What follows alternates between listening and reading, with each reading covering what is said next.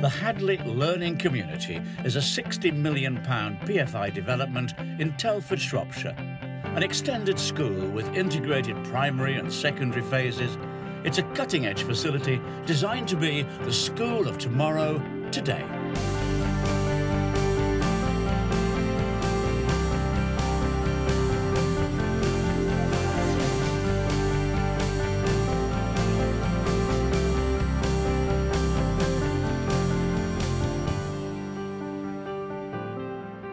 For years in the making, the HLC is seen as a blueprint for the Building Schools for the Future scheme, developed in an ambitious partnership between an LEA and a construction consortium led by Interserve. The first part to open was the secondary phase, with the primary phase starting up in buildings to be demolished when the new facilities are ready in January 2007. Bringing together new staff, new students and new technology presented challenges during the first couple of weeks at the HLC. It's like all your Christmases come together, because obviously you've got every facility you could wish for. Can we just print a timetable which gets them to lessons now? If we can just get them to where they are today, and we'll reprint the timetables for tonight.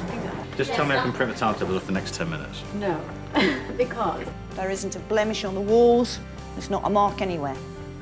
You will look after this building. When I'm in front of them, you know, I'm tough talking and, you know, I'm raising the bar.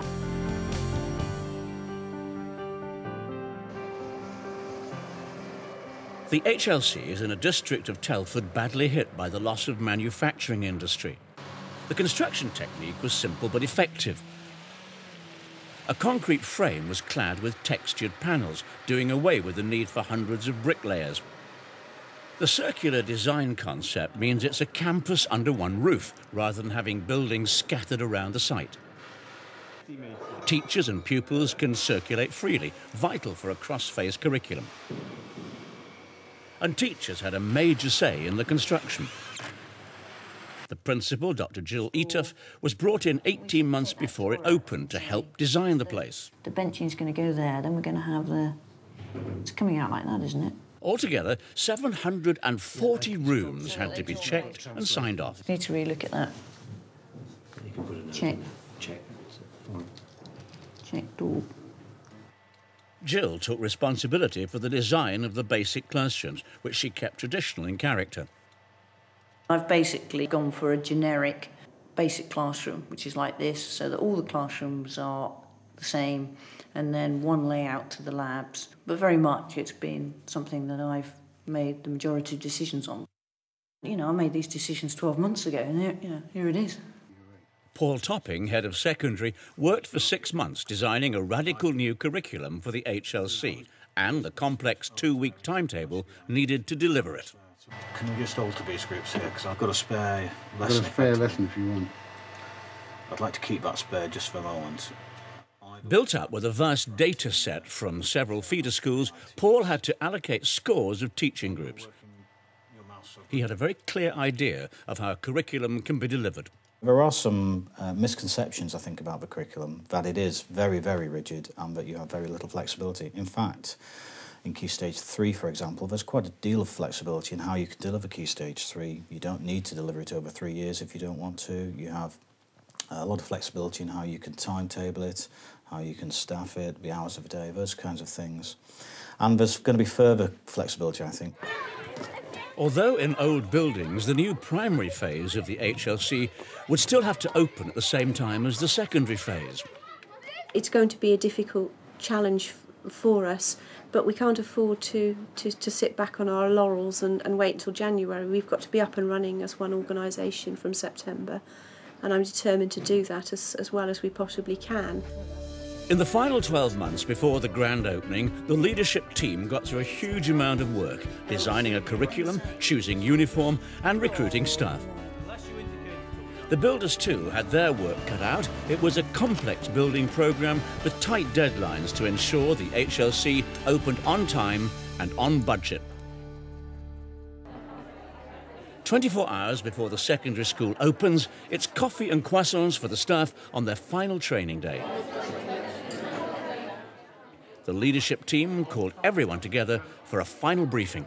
Today is the first day that we've had the whole team together, so we've got 85 staff here, and it's been that sort of scene setting, you know, this is where we're going, these are the expectations I have of you, this is the vision and ethos of the Hadley Learning Community. Okay, good morning everybody, welcome to your new school. Good morning. How are you feeling? Nervous? Paul Topping will be leading a team of more than 100 teachers and support staff. He explained how the timetable he'd spent so much of the summer refining would be distributed. You should have received in the summer from me a copy of your timetable, as it will appear on CMIS eventually. CMIS, for those people who aren't aware, is the software that Health and Read can use, which is different from just about everywhere else in the country who use Sims. We're also trying by the end of today to get the 7 and 8 student timetables printed out so we can hand those out to students tomorrow. Teachers were pupils for a day, getting training in how to use the new online learning environment. Every time you see a little blue bit of text, they are the hyperlinks. Faculty heads briefed their teams for the last time, and staff got to play with the new high-tech equipment they'd be using. That's it. You've got to be on the outside. You've got to be on the end. That's it. All very exciting. Over here we've got all my new drawers, which are all labelled up lovely. Brand new books for every single class. Computer for the kids to work on in class. But also, I found out the other day that we've got 30 laptops for every faculty. So instead of booking an ICT room, our class can have the laptops. I think I'm going to keep my classroom in this layout, although Paul says we're free to change anything we want to. And then over here we've got my workstation, my own computer, my own phone, which I'm pretty excited about as well. It's been great today. The most important thing for me today is that there's been a really positive staff climate. I mean, you're never quite sure until the staff are in the building and getting their preparation complete as to exactly what the mood's going to be. But it's been really upbeat, and, you know, everybody has been up for it tomorrow and ready, and actually people seem really relaxed, which is terrific, really, at the end of such a long planning phase.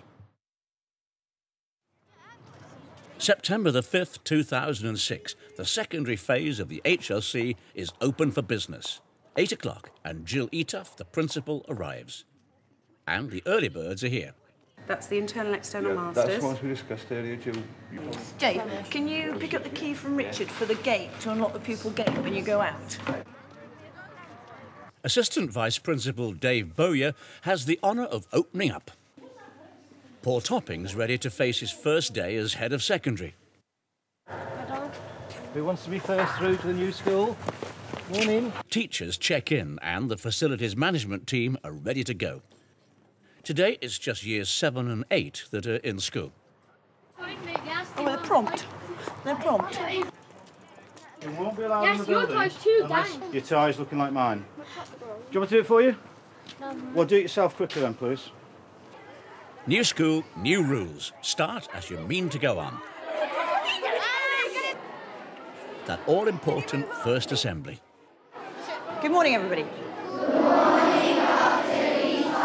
You're a very special year group for us because it will be what you achieve over the next 5 years. That will be a measure of the success of the Hadley Learning Community. Jill is very clear about the behaviour she expects from the new pupils.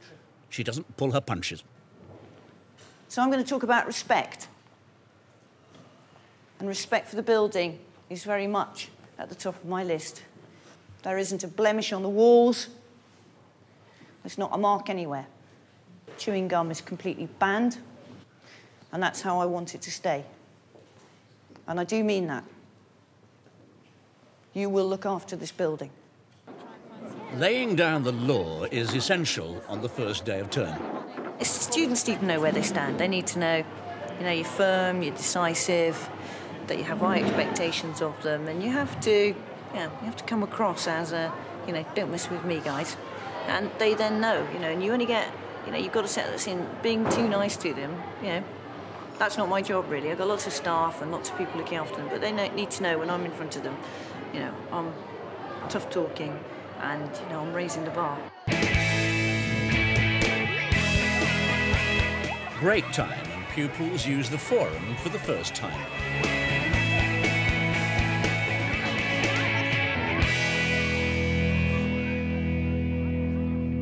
Just 200 metres away in the old Hadley Juniors playground, celebration time as the primary phase is open too.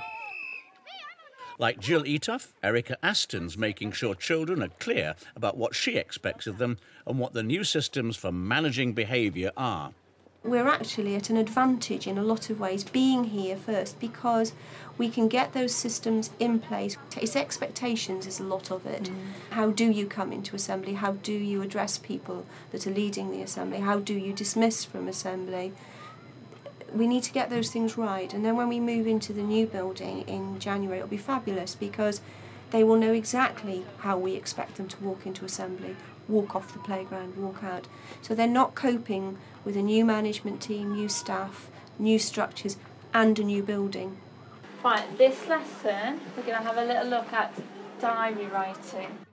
While children settle down in the primary school, in the new secondary building, the admin team are making final preparations for lessons to get underway. We're just trying to get the teaching groups accurate to make sure all the children know where to go, print off the timetables and pass them to them. That's it, now pull it up. Pupils are getting to know their tutors and making sure their uniforms look their best. But lessons can't start until they get their individual timetables. George, that's right, yeah. There's a problem. IT gremlins kick in. When data from the schools which closed down to make way for the HLC was transferred to the new system, data files got corrupted and CMIS, the software that runs the timetable, cannot produce accurate printouts for the students. All the work that was done has been lost. So we're having to re-enter, and every single child has to have, for them, their timetable put in so that we can print off the timetable. Now, hopefully we'll get it sorted this afternoon. We've got somebody coming down, but, you know, we're just struggling. Paul Topping realises it could be a critical problem. By now, lessons should be underway, but pupils have to stay put in their tutor groups. So we just can't get the thing to print. Can't you just get a print? It doesn't, no, because there's big gaps everywhere. So I can't. How do you mean big gaps? But the data's all incorrect in the database. I'm just frazzled. Can we get a message around to say, go to tutor rooms then, first, straight after lunch? Give timetables out, go to period 4. Provided we can get timetables out, yeah. Well, we've got to. You know, we have to do it. It's no choice. Right. And if we can't do it, we have to go around and say, right, you kids go to English. We'll sort you out from there, or we'll put them in the engineering gallery, or whatever. Hi, Gareth. The LEA sends specialists to help sort out the problem with the CMIS software. But they have to give Paul some very bad news. Just tell me I can print the timetables for the next 10 minutes. No. Tutors have had to keep pupils occupied for more than 2 hours now. Time for some word games. Right, Elliot. L. L for leopard. I was saying to Paul, even if we haven't got the timetables printed out for the next lesson, we can just have to tell the kids where to go. And we've got to do something. Yes, the tutors can't keep them. We haven't got a master copy of the timetable.